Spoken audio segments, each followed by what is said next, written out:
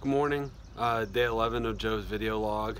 Peco Cat here with us today. She won't leave me alone. She was outside all night last night, probably in the thunder.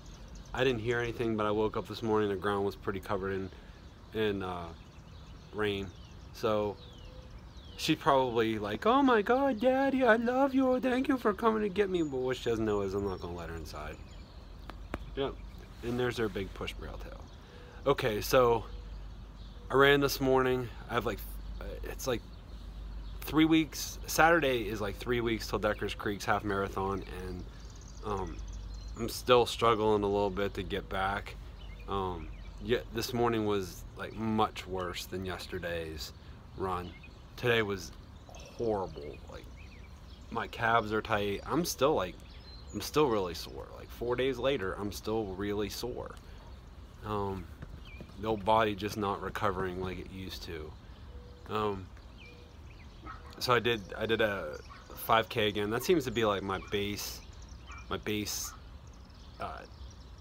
time for running. If I do run a mile, it's usually followed by a 5K. But yeah, it was really tough sledding. Like, calves are just killing me today, and like, I didn't finish within 30 minutes. So if 30 minutes was my baseline, I failed miserably. I've been eating okay, but not as well as I'd like. I think that has a lot to do with it too. I think my diet has been completely off. Some stress at work, and just day-to-day life stuff. Like, I haven't really been home this week, so that hurts too. Like, I had a guitar lesson and a kung fu lesson on Tuesday night, and last night the kids had something at church, and I thankfully bowed myself out of the Bible study, but I still didn't get any time to sit and rest. Tonight I have a church council meeting, so that it's just the pace of life, and thank goodness I have tomorrow off, because I might crash into the wall if I didn't have tomorrow off. But we're still moving.